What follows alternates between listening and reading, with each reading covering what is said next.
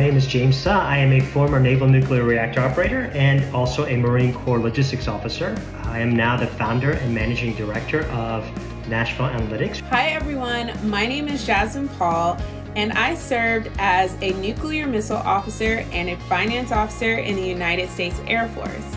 I am now the founder of The Wealth Playground, a youth financial education startup teaching kids and their loved ones about financial literacy. I'm Andy Goehring. I served as an infantry officer for 8 years in the Army.